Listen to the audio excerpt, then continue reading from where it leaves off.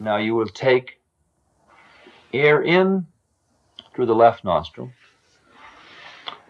Then you will hold it and you will let it out at the right nostril. Then you will take air in the right nostril, hold it, let it out the left nostril. That is, you will change over nostrils before exhalation, not before inhalation. So it's, now, during the time you're doing this, watch this whole process, you will visualize, and this is where one-pointedness becomes very important. When you're taking in through your left nostril, you will visualize energy going in your nose and down the left-hand side of your spine to the bottom of your spine. Visualize a long U. And then what happens from where you're sitting, the left side, you start down the U, breathing in the left nostril, then across when you're holding, then let it up and out the right, then in and down the right, across, up and out the left. In and down the left, across, up and out the right, in and down the right, across, up and out the left. Now, what you're doing by doing this is sensitizing yourself to two nerves called the Ida and Pingala, or two sensory pathways. And you will start, at first you'll just fantasy that you're doing this. Later on you'll start to actually experience those places. You'll start to get, I'll tell you, when I go let my breath out, I feel a vrr. It's just like somebody runs their finger up your spine at first, and then it gets even more powerful later on. Now, the key important place is during the hold that you keep your consciousness right at the bottom of your spine. Right? That's the key one. So that you start in, you take in on a count of 4, hold on a count of 2, let out on a count of 8, hold 2. In 4, hold 2, out 8, hold 2. In 4, hold 2, out 8, hold 2. Then I'll tell you what the next exercise is, even though you only do these 3 for a while. Right? Now, a count of 4 means it's roughly 4 seconds. The Vedas talk about the way of measuring it as you go around your knee and snap your fingers is one way of doing it. You could do it 1, 2, 3, 4, 2, 2, 3, 4, 3, 2, 3, 4, 4, 2, 3, 4. You can do it. It's about the same thing. It's roughly counts of right? So it's in, 2, 3, 4, hold 2, out 2, 3, 4, 5, 6, 7, 8, hold 2, in 2, right? It's like Arthur Murray.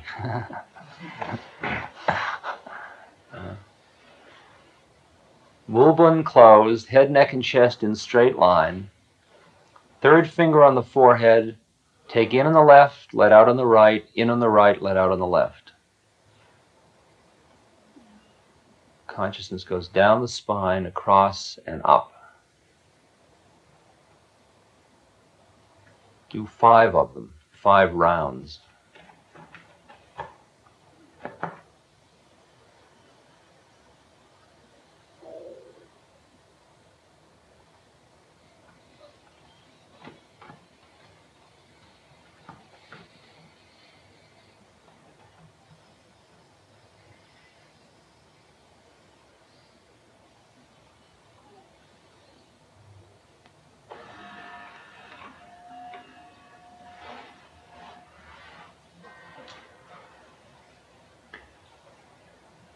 In these 3 then, in the first one, you'll do 5, then 6, then 7, up to 50.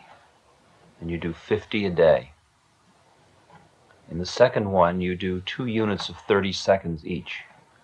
Later, after a few weeks, you can make it 4 units of 30 seconds each. The third one, you start with 5 rounds, and then you increase that one up to 50 rounds. That's the slowest one. The whole thing will take you about 20 minutes when you're doing the full round.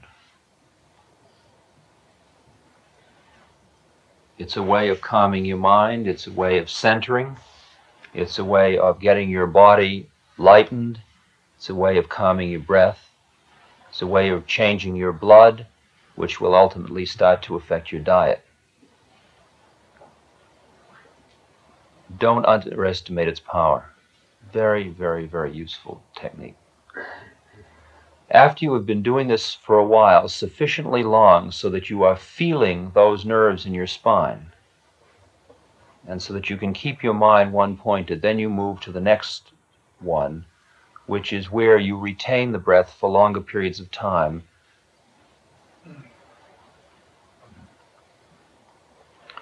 For this one, it is good to have somebody around who is doing it and who has done it before and knows about it and can guide you a little bit if you have any problems, or be able to ask somebody if you run into any problems. You should be able to have somebody, a checker, when you're doing the more advanced breathing. It's called Anulam Bulam. And in Anulam Bulam, I'll just tell you what it is so you can know anyway, even though I don't think you want to undertake it unless you have fulfilled these things I've been telling you about. You would close the Mulbund and Udian Bund, and then you will take in the air on 4. Then you close the Julanda Bund, which is by putting the chin against the neck, like this. So you close this, this, and that. And then you hold the breath for a count. Say you might do 4, 16, 8, 2. And then you'll get to 6, 32, 10, 2. And then up to 64, and then 128, and so on. Now, the secret of that one, that's the powerful one, in the sense that that's the one that'll take you into samadhi. Just force you right into samadhi, if you can do it. But the if is big, and the if requires that you can make your mind totally one-pointed. And the way the game works is you're holding your breath, and you've got this closed and this closed, and you're holding it, and you start to feel that pressure, and if you feel like you're holding your breath, that means your attention isn't where it's supposed to be, which is at the bottom of your spine. And now the game is, can you keep your attention at the bottom of the spine at the same time as you're holding your breath without attending to holding your breath? That's what the whole secret is. Okay. It's easy to keep your mind one-pointed when there's no pressure. The question is, can you keep your mind one-pointed when there is pressure? It's like fasting. Can you keep your mind one-pointed when you're hungry?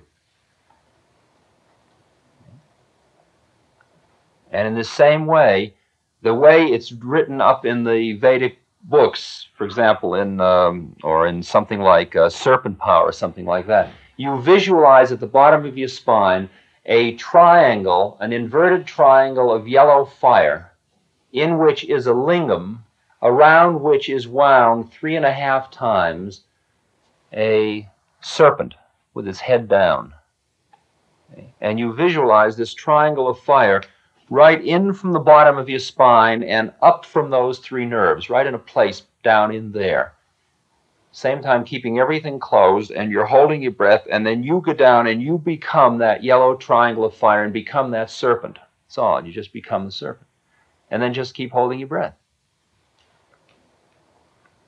And there is a point where you're holding your breath, and when you experience you're holding your breath, you're in the wrong place.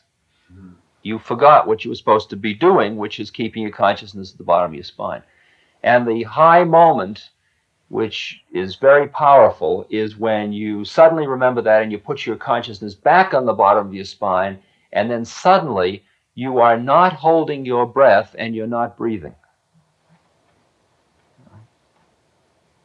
And usually at that point you say, I'm not breathing. and that brings you down. See? In other words, you just did that thing. You took yourself out of the place. So the process is that it only works when you can make your mind totally one-pointed. That's the only time it works. It doesn't work otherwise. You can play it, but it won't work. It is now 20 minutes of 1, and I think I was supposed to stop at 12 or something. I'm sorry, I've ruined the schedule. We meet again at 2:30. And now, when you're eating, I would suggest if you... later we'll do a silence exercise, but I think this time, I think we can take our meal in silence. I think that wouldn't hurt us too badly. See, most of what we talk about is interpersonal stuff. It's just stuff. And it's interesting to sometimes set aside that stuff a little bit. And if you're going to eat consciously. And that means when you're picking up a piece of food, pick up the piece of food. And when you're chewing it, chew it. And when you're savoring it, savoring it. When you're swallowing it, swallowing it. You find out the minute you start to eat consciously that way, you eat just as much as you need.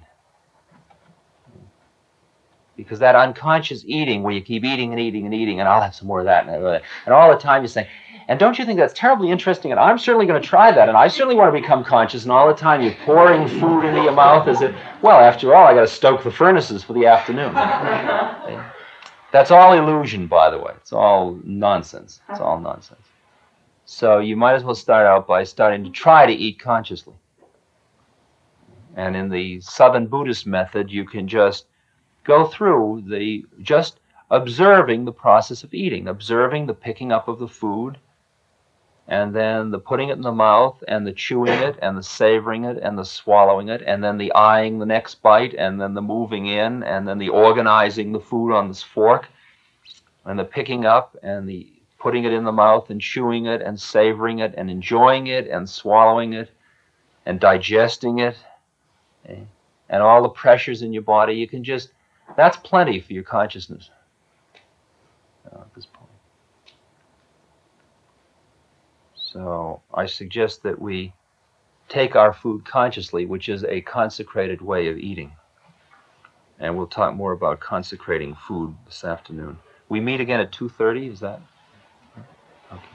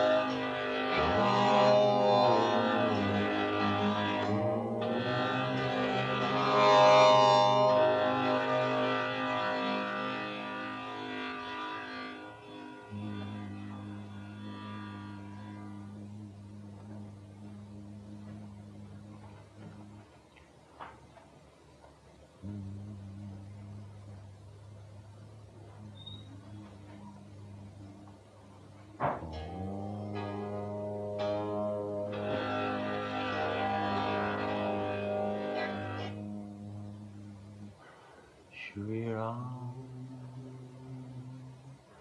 Jai Ram, Jai Jai Ram Om, Shri Ram, Jai Ram, Jai Jai Ram Om, Shri Ram, Jai Ram, Jai Jai Ram Om, Shri Ram, Jai Ram, Jai Jai Ram Om, Shri Ram,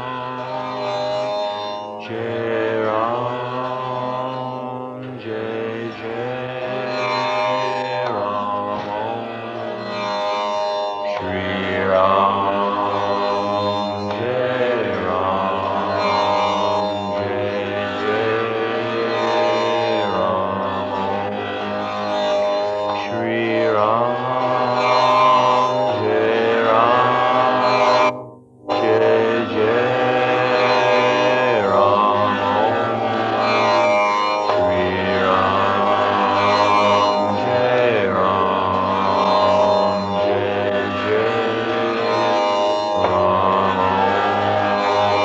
Shri Ram,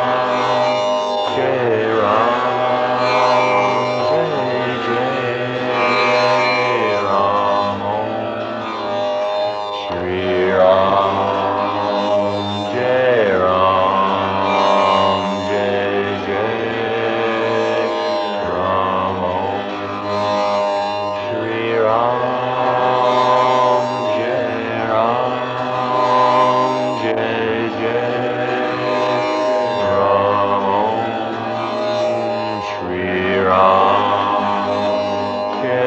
Ram,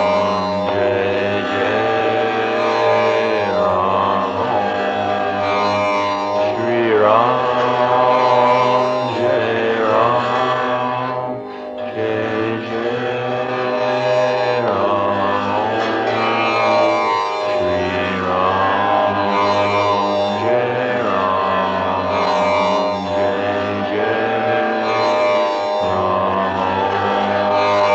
Shri Ram, Jai Ram, Jai Jai Ram Om, Shri Ram, Jai Ram, Jai Jai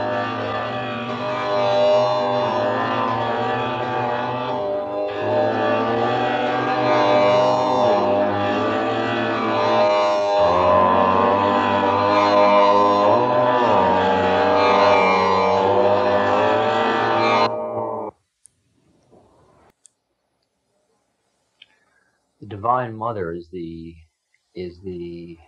Maya, is the illusion, is nature, is all form, is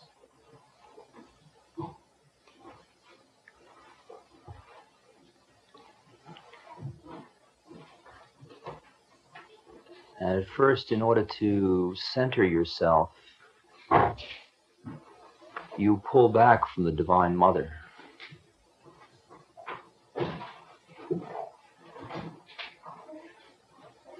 But then you figure out that what you pull back into is just another form of the Divine Mother.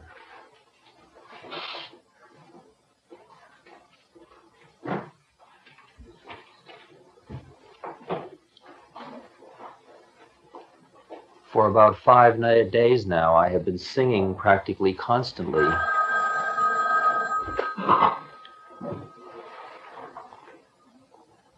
Engrossed is the bee of my mind in the blue lotus feet of my divine mother.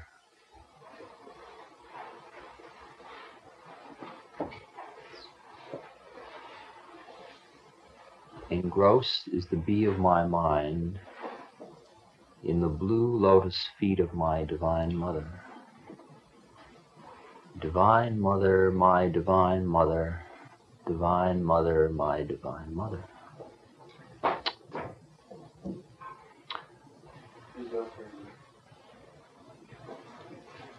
I'm driving on a superhighway, and I'm going to Maine, to Colby. I'm on Route 95, and I'm going 90 miles an hour. And I'm looking for police, and the cement is stretching out before me, and I'm looking at my wristwatch, and I'm eating lifesavers or mints or whatever those things are. And I'm looking at the trees and all of this, and I'm thinking about getting to Colby and feeling my back. Then in the midst of all this, I'm singing, engrossed is the bee of my mind in the blue lotus feet of my divine mother. Engrossed is the bee of my mind in the blue lotus feet of my divine mother. Engrossed is the bee of my mind in the blue lotus feet of my divine mother. Now, most people, when they think of divine mothers, they think of some form of motherness. Think of some loving, giving, womanly woman, some earth mother. That's some earth mother trip you go on.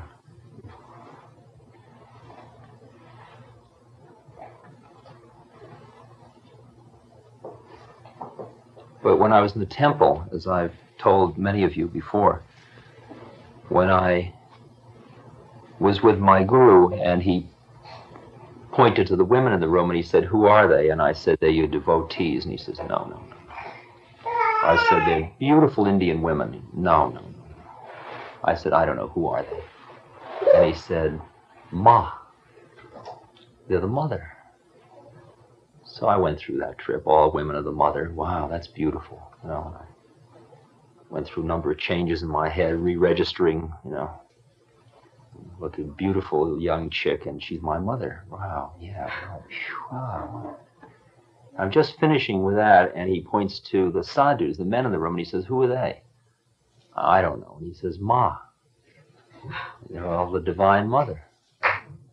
And then wow, that too.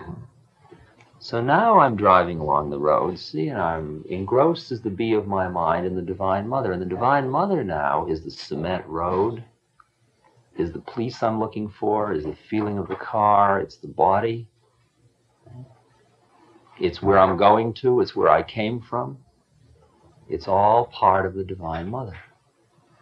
And engrossed is the bee of my mind, going from flower to flower, from thing to thing. Mint, drive, cop. Heat, accelerator, Colby, Boston. Memory, later, before, after. The bee of my mind is engrossed in the blue lotus feet of my divine mother. It's all my divine mother, and the lotus feet are, I'm just honoring the feet of my mother. So what I'm doing by singing that, now I'm only singing that because it really turns me on to sing it all day. See, it gets me very high to just keep singing. Engrossed is the bee of my mind in the blue lotus feet of my divine mother.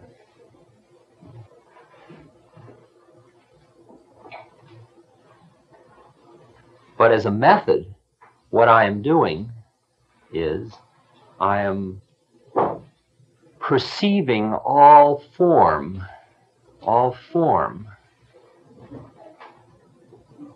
in such a way that I am loving and honoring it. whatever it is, whatever it is. I'm in New York City the other day, and one of those huge honey wagons, big garbage trucks, comes down the street. And I happen to be singing, strangely enough, "Engrossed is the bee of my mind, the blue lotus feet." And I look at this big garbage truck coming down the street, and there is the Divine Mother. And so I'm standing by the side, and I'm so caught up in my Meshuggah thing, see, that my hands are spread out, and I'm, see, the garbage truck, and the garbage driver is like, you know, "What are you doing worshiping my truck?"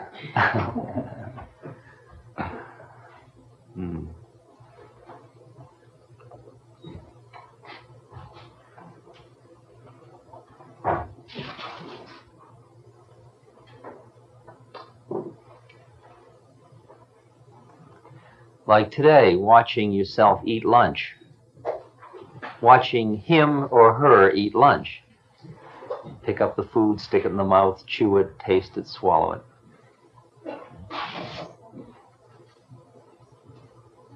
And in that Salinger short story, Teddy, little Teddy describes how he first realized how it all was when he saw his little sister drinking milk, and he said, "I saw her pouring God into God, if you know what I mean." That is just form into form. It's just transformation of energy. Oh, that's all you see, isn't it? One type of form, one type of the Divine Mother eating the other type of the Divine Mother.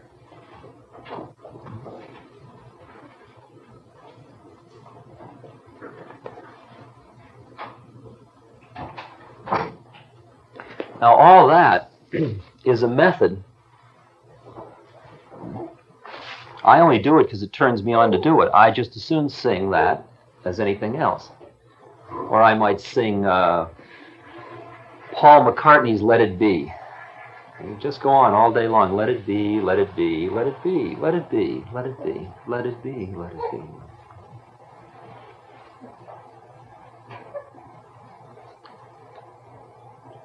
These are all forms of mantra. All forms of mantra, which is a repeated phrase. It's designed to keep your consciousness centered.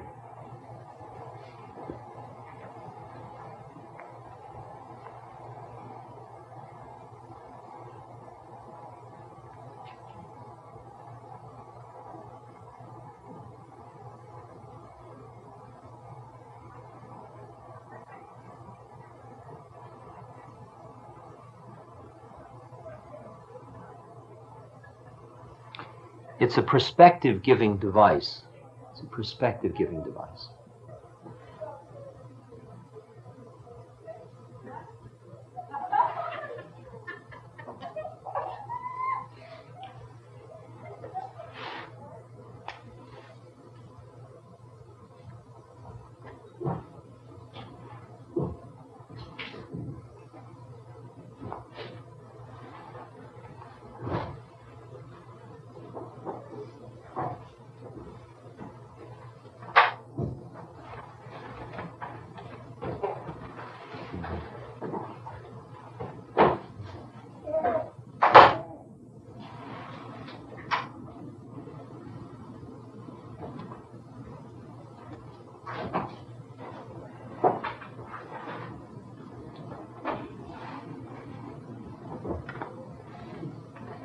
I used to drive on trips with Steve Durkee, a friend of mine, and when we'd be lost in a city, Steve would say, "Well, let's ask Mayor Baba." And the next person we'd see, there would be Mayor Baba. We'd ask him. Now, he'd be whoever he was busy being. He might be a policeman or a gas station attendant or a guy along the side of the road, but there was Mayor Baba, always waiting to give us directions. Always waiting, just waiting to give us the directions if we just asked him.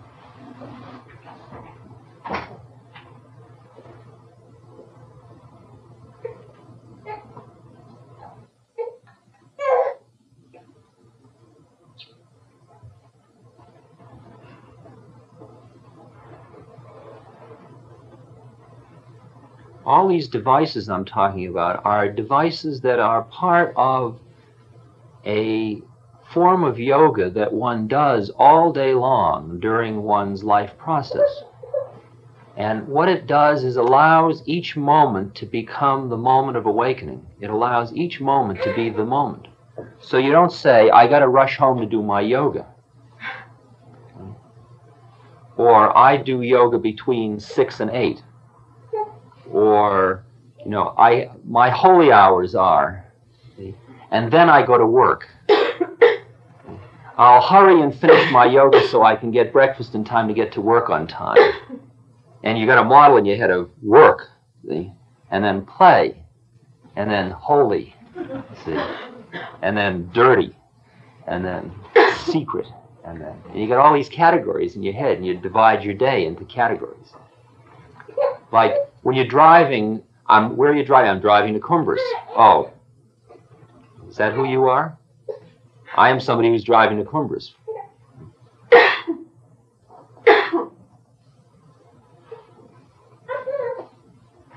All the time you're driving here in order to get instruction, in order to become enlightened. What's happening to you?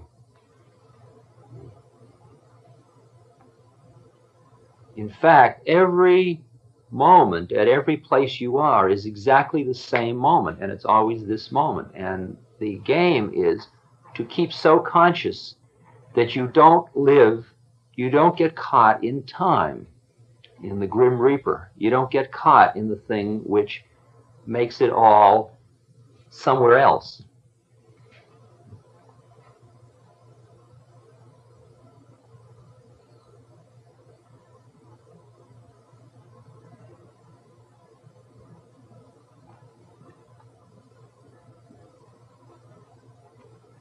When I sing engrossed is the bee of my mind and the blue lotus feet of my mother, it's all like I'm seeing my mother again for the first time. Wow, you're so beautiful, so much of you, you're so fantastically seductive and complex and exquisite, and it's Kali,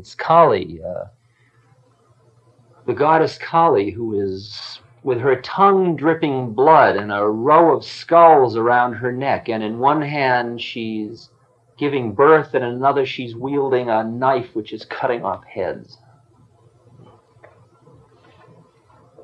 She's all process, all form. Because all processes change, and change has in it Brahma, Vishnu, and Shiva. It has in it the creative, the preserving, and the destructive. Every change has in it all three of those things. And they're all part of the Divine Mother.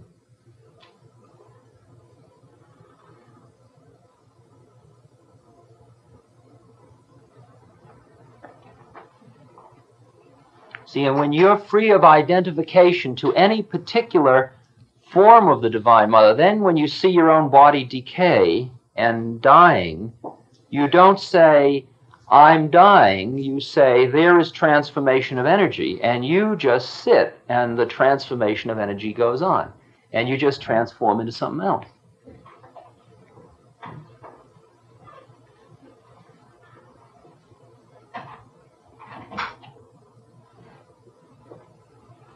See, you only identify with any particular aspect of the Divine Mother when you fall asleep, when you forget who you are. That's the only time it happens. So the game, of course, is to stay conscious, to stay awake.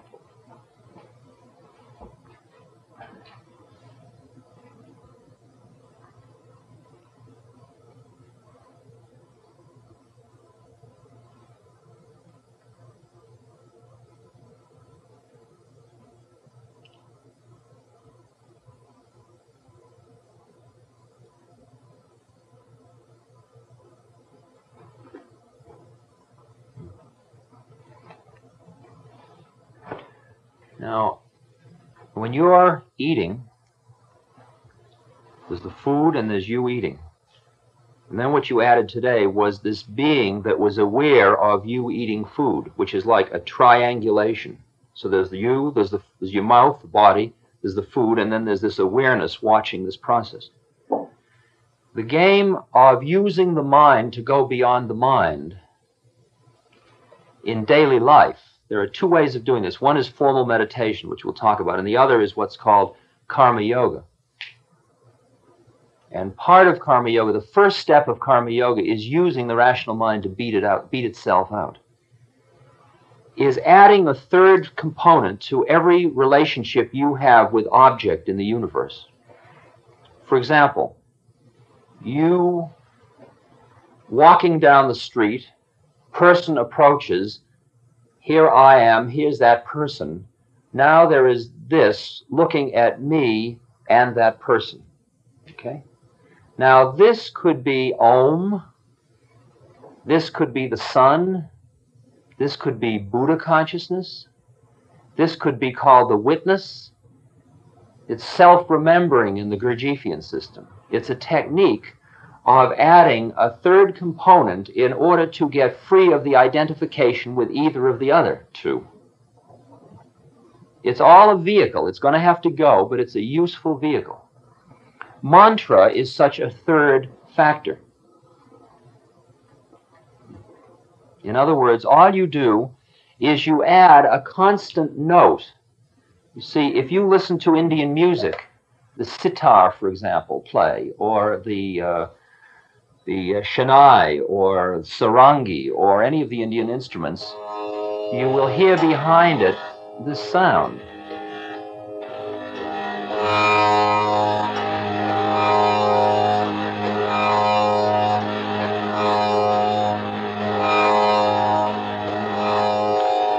It's just a continuous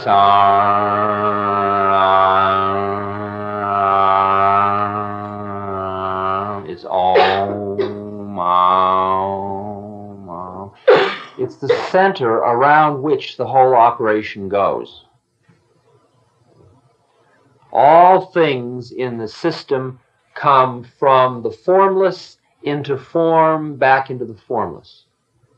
So in this case, the third thing is that and from that you can see everything going out from it and coming back into it.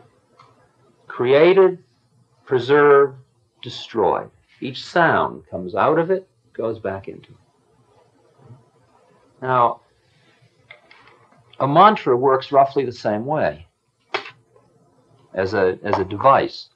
That is, that you can use the mantra to find a center in yourself and to keep that third component going, which allows you to watch your own drama all day long.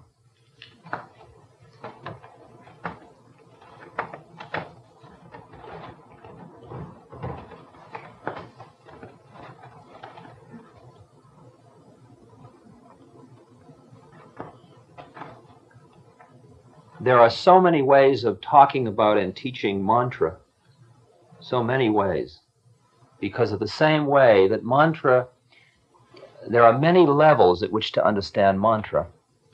For example, a Sanskrit mantra, you could do an English mantra that we've talked about before, like Om Ahum is Tibetan, please, please, sorry, thank you.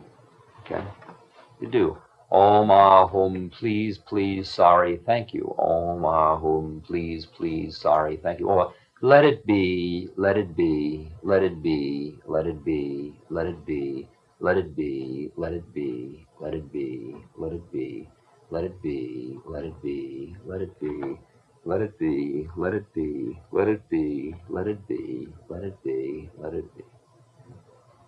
It's all right. It's all right. It's all right. It's all right. It's all right. It's all right. It's all right. It's all right. It's all right. It's all right. It's all right. It's all right. It's all right. It's all right. It's all right. Om, Om, Om. Now, there are different kinds of mantras, however.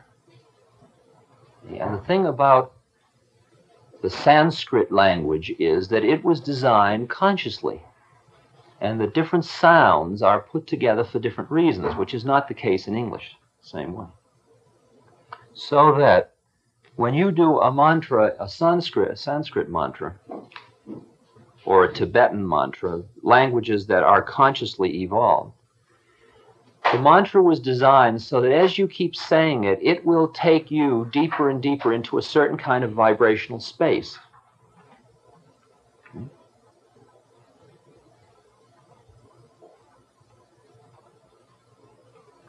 Some mantras will take you to a power space. They'll take you to an astral plane or a plane, a vibrational rate, where you will develop great powers. I'll give you an English mantra that I've been invested with that is useful for gaining great powers if you happen to want great powers. It's very easy, just do the mantra. This is I am a point of sacrificial fire held within the fiery will of God. You do that mantra and you bring all the energy to this point and you just keep doing it day after day after day, just all day long. I am a point of sacrificial fire held within the fiery will of God. I am a point of sacrificial fire held within the fiery will of God. I am a point of sacrificial fire held within the fiery will of God. I am a point of sacrificial fire held within the fiery will of God. I am a point of sacrificial fire held within the fiery will of God.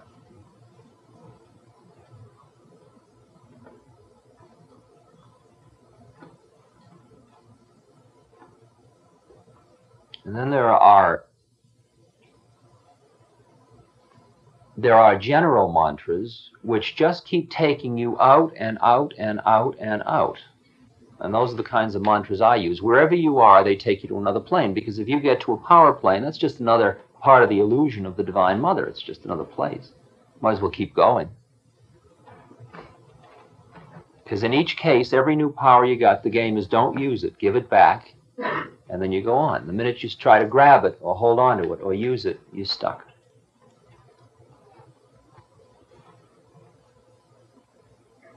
So there are general mantras like Ram, Ram, Ram, or Om Mane Padme Hung, Om Mane Padme Hung, or Aditya Hridayam Punyam Sav Shatru Vinashanam, Aditya Hridayam Punyam Sav Shatru Vinashanam, or Gatte Gatte Paragatte Parasamgatte Bodhi Swaha. That's a Phara one. That's a Tibetan one. It says, beyond, beyond the beyond, to thee homage. On the far side of the ocean of existence, honor. Gatte, gatte, paragatte, parasamgatte. You just keep going beyond even the model of beyond the beyond. As far as you can think, go one step beyond that one. Okay. Or go in as far as you can go and then keep going, and then to that honor. So it keeps sucking you in deeper and deeper and deeper and beyond the beyond and beyond the beyond and beyond the concept of beyond. Just keep going, weaving your way, weaving your way. Gatte, gatte, paragatte, parasamgatte, bodhi swaha. Gatte, gatte, paragatte, parasamgatte, bodhi swaha. Now the value of a mantra can be, first when you start to say a mantra is, I think we should have things open, by the way, so we keep this room cooler. I don't think the room should get too warm. Would we organize that a little?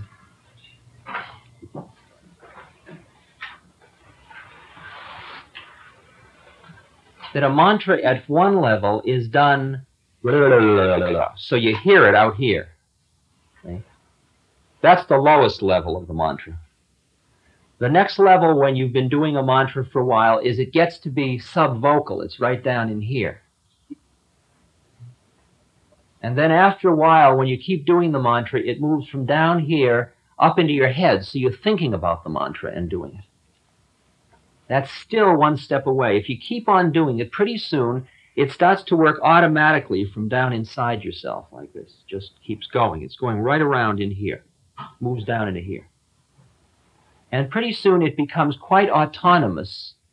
It's very much like a ball-bearing thing that you've got rolling inside, and every now and then you just flick it a little bit to keep it going. It's one of those things, you just touch it to keep it going. And so what it does is you get this internal voice going that's doing the mantra all the time, and then against that background, you do everything you do in life. But if somebody was saying, what are you doing? You'd say, I'm doing mantra. But aren't you also driving a car? Driving a car is happening, but I'm doing mantra. In other words, you identify, just like when you drive a car, you press on the gas and take it off while you're talking. If somebody says, what are you doing? You'd say, I'm talking. You wouldn't say, I just took my foot off the accelerator, because you don't think of that, because that's all base brain. It's all going on automatically. Well, in the same way, all the rest of life becomes that, and all you're doing consciously is doing the mantra, and all the rest is just going down and happening, going under the bridge.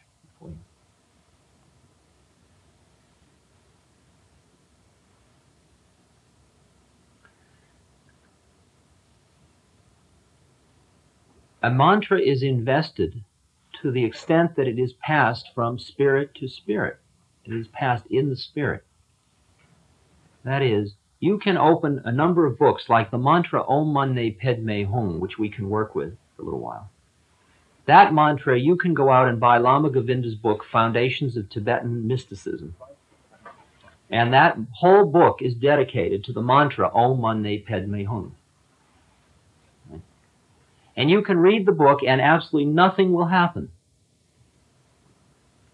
If you are already in the spirit and you see that mantra once, it all has happened. That is, the secrets of all methods lie not in the fact that there are secrets that nobody tells you, they're secrets in that you can't receive them. And your openness to receiving is part of whether or not the mantra can be invested. And the next thing is the nature of the spirit of the being that's investing it. That is, I can't teach you a mantra that I myself don't do. But if I'm doing a mantra and it works for me, and so that every time I do the mantra, I immediately move into a psychic space where I can see the Divine Mother's dance and at the same moment keep my center, then what I transmit to you when I teach the mantra is my own ability to use it.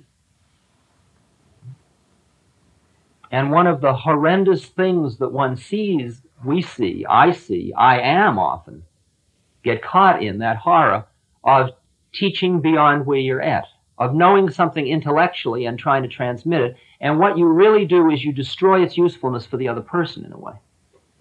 Because they get it, like many people who got mantras through various techniques, were given the mantra without the spirit. That is, they were given a mantra, but they didn't open themselves to the person that gave it, and the person that gave it wasn't there really doing it high enough.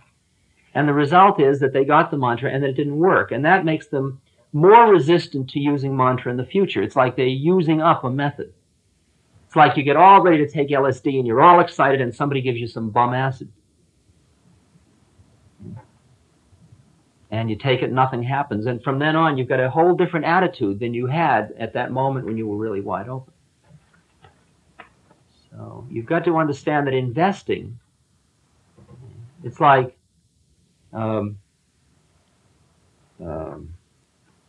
Valmiki, the poet who wrote the Ramayana, was given the story of Ram. He was given the mantra Ram, Rama, Rama, Rama, Rama, but when he got it, he heard it in this funny way. So it's Rama, Rama, Rama, Rama, Rama, Rama, and he heard Mara, Mara, Mara, Mara, instead of Rama, Rama, Rama. And Mara is the name of the devil. And so for 10 or 20 years, he just went around all day long saying, Mara, Mara, Mara, Mara, Mara, Mara, Mara. And he became enlightened through doing that. Because it had been invested with a purity, and he was using it with a purity. And it was beyond the form of the thing. The spirit was passing through that vehicle. It was the purity with which, that's called transmuting energy. When you're pure enough, you can take anything that comes in and you can make it into something else because of your ability to transmute. Like last evening, I was helping pack some boxes in a car, very heavy boxes. And in the course of it, one of the boxes caught on my mala, and the mala ripped, and some of the beads fell off. And this was right in the middle of Beacon Street in Boston. And I picked up all the beads. Now, these are beads that came from my guru, and they're beads I've been treasuring for years, and they're my thing. They're my beads, okay? They're my security blanket. They're my connection with them, right? And when I finally get up to the apartment and I spread out all the beads, instead of 108, there's only 107. Now, they've broken a dozen times before, but I always end up with 108, but now there's only 107. So I take a flashlight and I'm walking up and down Beacon Street. You know, the bead's about this big, you know, and I'm down in the gutters looking, and people are figuring, oh, wow, another weird one, you know, and he must have taken acid, and he must be, you know. And I'm looking for this bead, and I'm under cars, and I'm really thinking it's going to be anywhere, and I'm going to find the bead. I must be supposed to find it. And I didn't find the bead. So now I got 107 beads. Okay. So I realize I'm not going to find the bead, and I go through, oh, you're so corrupt. You've allowed a bead to be lost. You weren't conscious. You obviously weren't conscious. That's waking you up, and so on. And I'm going through all kinds of guilt and beating myself, and you're no good. And then I think, then I'm around my stepmother, and she's feeling so badly I've lost the bead that I'm calming her. It's all right. It's just a bead, you know, and I'm going through that thing. Then I go through, well, obviously Beacon Street needed the bead. that energy, that high force that these beads represented has to be spread around. And then I began to think, where will I put the other 107? Like, I ought to go around and plant these beads in different parts of the world and just keep, they're like moss. They'll sit in certain spaces and just emit prana, you know. And now Beacon Street's covered. You don't have to worry anymore about that. Now, by the time I had finished, I was so high over losing that bead. See? Instead of all night long, oh, God, I've lost the bead. You know, that's what happened the first time I lost one of the beads, which I then found. Was for days I went around in a blue funk, you know, driving around in a blue funk. Oh, my God, I've lost. I'm no good. What'll I tell them, you know? What'll I tell them?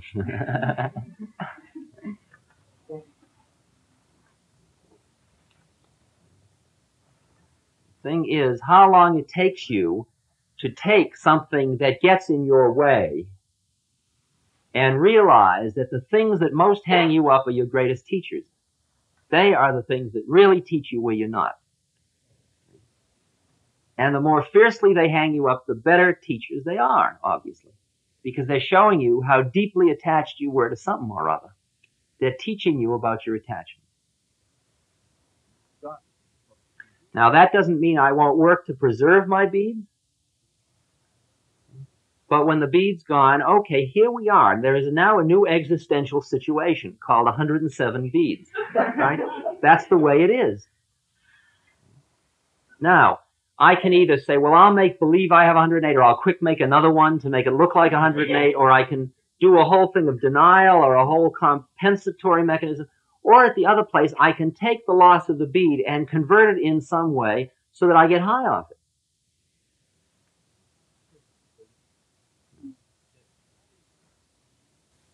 Now, that seems easy with beads, as long as they're my beads and not yours. But everybody's got a thing. Everybody's got their beads. See, somebody comes along, and you're busy, whatever you're doing. Let's say you're playing the flute. See, and you really are playing the flute to give everybody great pleasure. And you're doing your flute thing. Somebody comes along and says, say, would you mind not playing the flute? And your ego goes through this, you know, like suddenly you're being put down, and it's a terror, you know, you go through it. Now, how long does it take you before you can see how that statement woke you up? And you can turn to the person and say, thank you. Most of us are very socialized, so we can say, oh, I'm sorry if I'm disturbing you. But all the time inside, it doesn't like my flute playing. Doesn't like my flute. And every time you see where your ego is, wow, groovy, you just woke up again.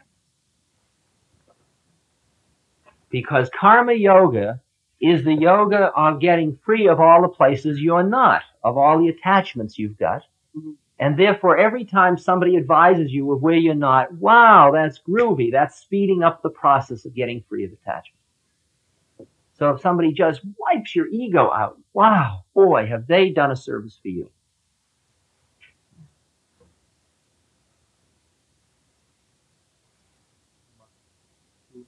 That's transmuting energy. Krishna says in the Bhagavad Gita, do what you do, but offer the fruits of your action to me. In other words, do it all as an offering to Krishna, to your own higher consciousness. So you're playing the flute for Krishna. Somebody says, stop playing the flute, you stop playing the flute. You stop playing the flute for Krishna.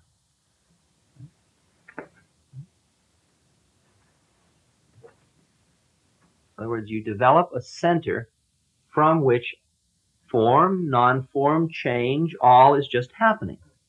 You don't identify any more with he who's playing the flute than with he who is not playing the flute. It's just process.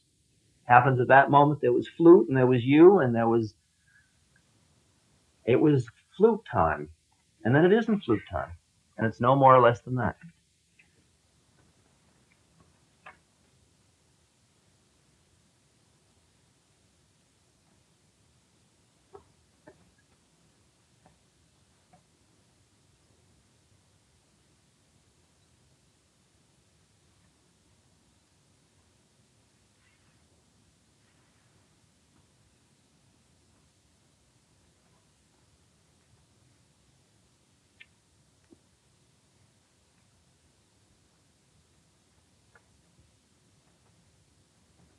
Once you get a mantra that you feel comfortable in working with, that mantra will keep you with a place which will allow you to transmute. It starts to allow you to transmute energy. That's what it does.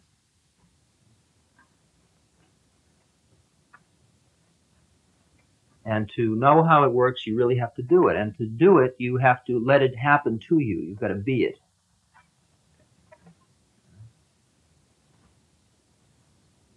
Now, in doing a mantra, I use mala, M-A-L-A, also known as rosary beads. In scientific circles, it's known as a heuristic device for cognitive centering. You can call it whatever you like. It's a set of beads, right? And the way I use them, when you're doing Tibetan mantras, you use your left hand. When you're doing Hindu mantras, you do your right hand. You don't use your pointing finger, and so on. There are all kinds of little games about mantras you can follow and not follow.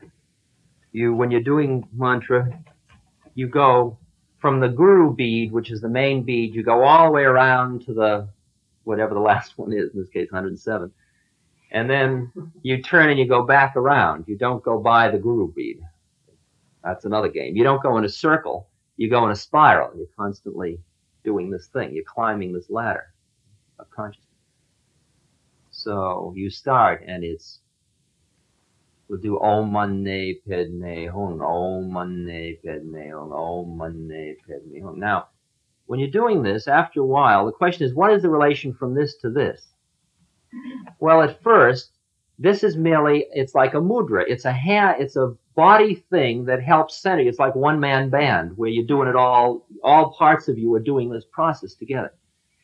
After a while, it becomes like an external reminder. You're just sort of sitting around, and I might be talking to you, and I might get so involved in what I'm saying that it's just so terribly important that I get it across to you, and I'm right in the middle of and I suddenly feel my fingers moving by, and then up out of my bowels comes Om, and then I look at the intensity with which I was caught, and it centers me again. In other words, my hand sometimes is the reminder of the mantra, because the mantra is like waves. It goes under and it comes back up. Then it goes under and it comes back up. Then it goes under and it comes back up. But it sits down in deep and it'll keep welling up. Like when I'm asleep, when I come into consciousness, the first thing I come into every morning is into my mantra. It's just a very natural thing. I'm sleeping with the beads on my chest, and I'm in my deep sleep where I'm not yet able to be conscious.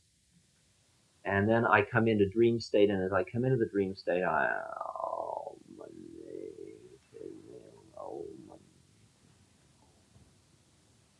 then the mantra cranks up and starts going, or comes out again where it's been lurking, and then the dreams go on, or the day starts, or whatever happens against the background of the mantra.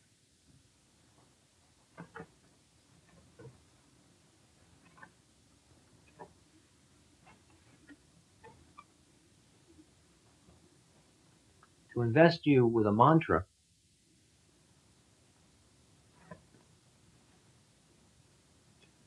The mantra Om Mani Padme Hum.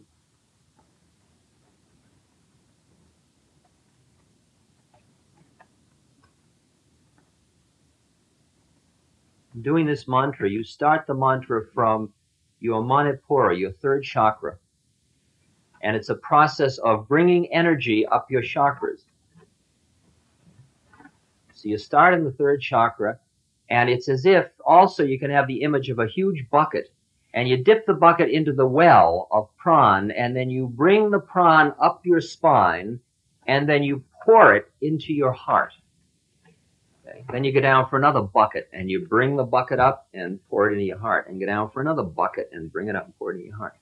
So it's Om Mani Padme Hum. Om Mani Padme Hum. Now, Om, you're familiar with. Om is all the sounds of the universe. It's the unmanifest. It's God in his unmanifest form. Mani is the jewel. Padme, lotus. Hung, manifest or heart. Om Hung. Om, unmanifest, immanent, manifest. Hung is the manifestation in the heart. The idea is it's concerned with what's called the Atman. The Atman is the place in you, your Hridayam, your spiritual heart, where all of it is. The whole universe is in. It's your sun inside. It's the place out of which it all comes in you. So what you're saying is the entire universe is like a jewel right in the center of the lotus, thinking of the petals of the lotus as the body and the senses and the thoughts. And that center is right here in my heart. So you're saying God resides in my very heart. You're saying Om is manifest in my very heart. That's what the mantra means. There are many levels of the mantra. There's a whole book, as I say, you can read about it. Now, at first when you're doing it, you're thinking about it. You're thinking, Om Mani Padme Hum, Om unmanifest jewel lotus heart, unmanifest jewel lotus heart. And then after a while, all that's gone away, and just the mantra itself keeps doing it. And these vibrational rates of the mantra start to take you over, and they bring you into a space, and in that space, everything in the universe looks different. That's the way it works. A mantra has its own psychic space. And furthermore, if you do it purely enough and let yourself into it deep enough and really do it with Om Mani Padme Hum, you tune in on the place where it is, and then you start to hear all of the other beings who have ever done it purely. Because if you want to go out a little further, you've got to realize that everything that is started in the universe goes on forever. All form that's manifest. That's what karma is. It just keeps going on and on and on and on. And therefore, all of the times that's ever been said are around. And when you can hear that, you tune in on what's called the Akashic sound of the Omkar, which is the place where Om is. And when it first happens to you, it really blows your mind, I'll tell you. It's a very extraordinary experience.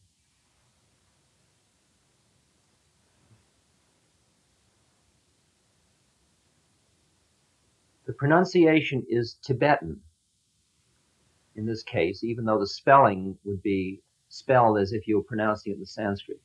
So it's Om Mani, Mani with the back of the nose closed, Mani, it's against the roof of the mouth, Mani, Mani, Padme, Padme, Padme, Hung as if it were spelled H-N-U-N-G, Hung, Hung. And the Hung, when it's working right, resonates in your chest. You will feel it vibrate in your chest. Hung. It's done with the back of the nose totally closed. Hung, hung, hung, hung. Now I'm going to start doing it, and we're going to do it for a little while, and I will just let myself into it and just listen. And as you feel it, let it be. Let it manifest from you. You don't do a mantra. You tune in on a mantra. Right? You tune in on the mantra.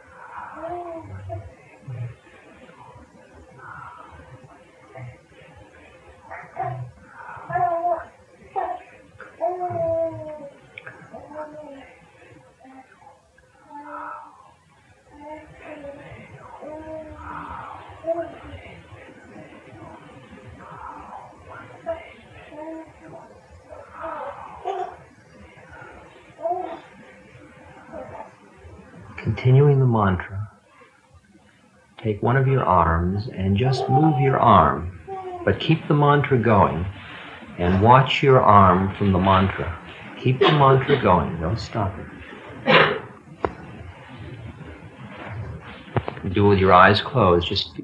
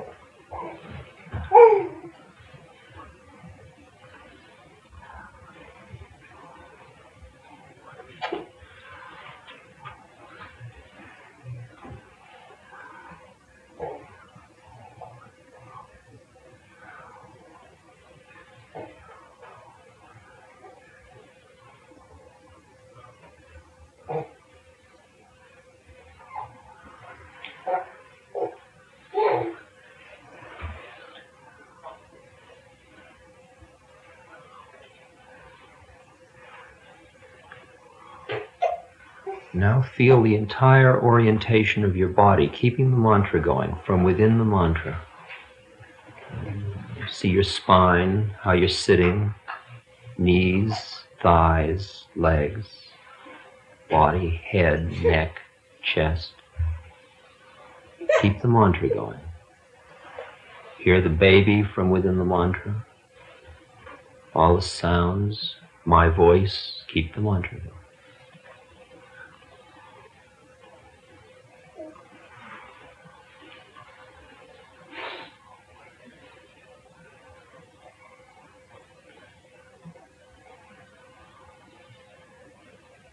Keep the mantra going, watch your own breathing.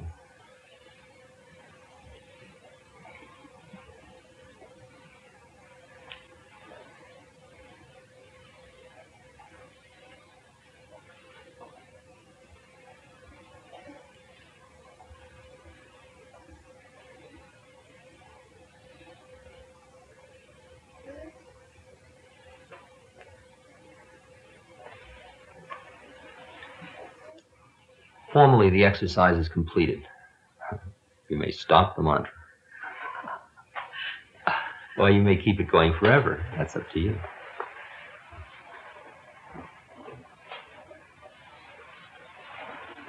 You can look at each other and do it with the mantra going, you see.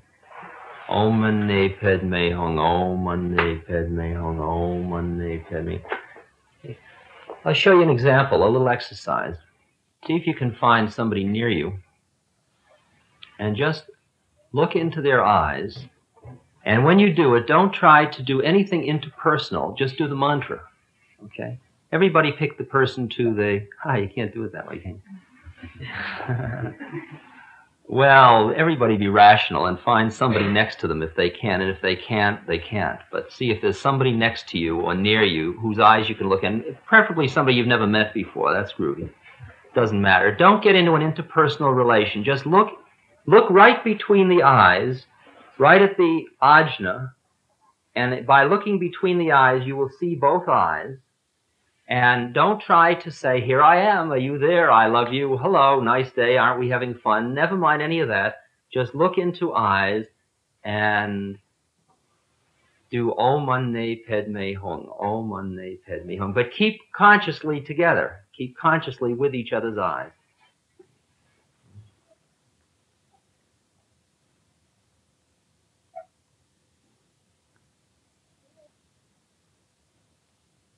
The upper lip of the other person. Don't look in their eyes anymore. Now look at the upper lip of the other person. And just let their face change, and just keep doing Om Mani Padme Hum. And any time you see them, just let it pass. Just let it keep passing. Just let it keep changing. Look into their eyes. The lip. Let the face just keep changing. Om Mani Padme.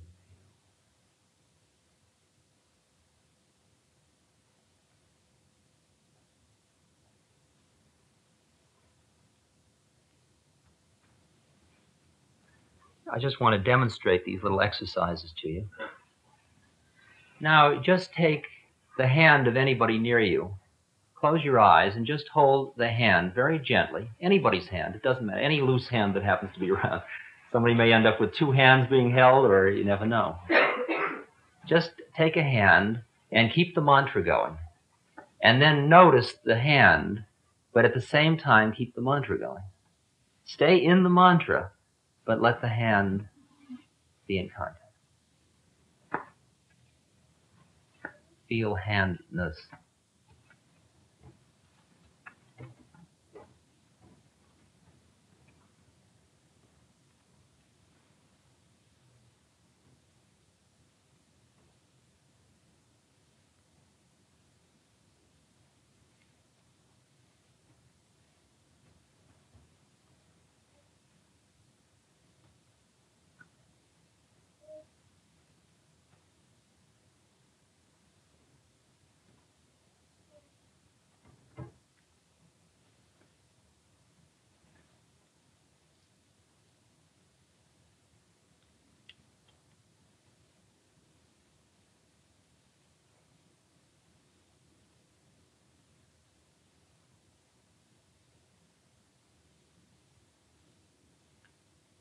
And every thought form you have about the hands, just let it pass. And that one too. Suddenly feel you're holding a piece of raw meat. Right, and let it pass. You feel the delicacy of the skin, groovy, let it pass. Feel the weight, the lightness, the blood, the energy, human contact, the love, the vibration. Sure, any form, any label you can get, let it pass back into the mantra. Keep clearing the whole system with the mantra. Go back to the mantra.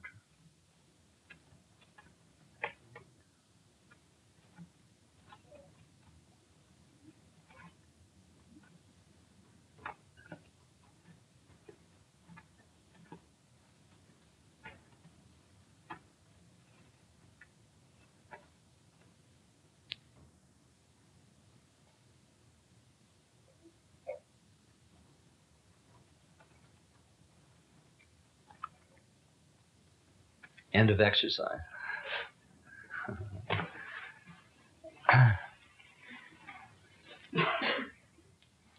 We'll now stretch for about a couple of minutes and stand up and the thing.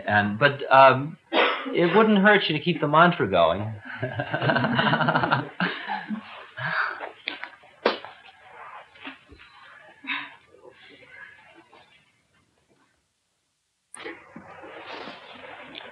You get so, by the way, that you learn how to be able to look into somebody else's eyes without freaking all the time. Most people, when they look into somebody else, when people come to see me all the time, I just sit there, see, and I'm sitting very quietly. I'm going, oh, Monday, fed me. And I look into their eyes, and they start to say, well, what I came to see you about was like, I've been terribly disturbed about, and I don't really know, and they're going through these extraordinary number of visual movements, and they flick back to your eyes, and you're just sitting there. And then they flick away, and then they come back, and there you are. You're still there. Go away, and keep coming back. And it's like a bug sort of centering in, vibrating in, until pretty soon they calm down, until they just like here. Now, everybody can calm down into your eyes to the extent that you aren't caught in an interpersonal melodrama. If you're caught in an interpersonal melodrama, you'll arouse paranoia in them, because you are coming on to them somehow or other, whatever your role. It's either let me take care of you, or let me go to bed with you, or do you love me, or I'm here, are you there, or whatever the trip is. And it's all just more melodrama. But when you keep the mantra going, you can look into somebody's eyes, and at first they think, you can see all their thoughts go by when you can stay in the mantra.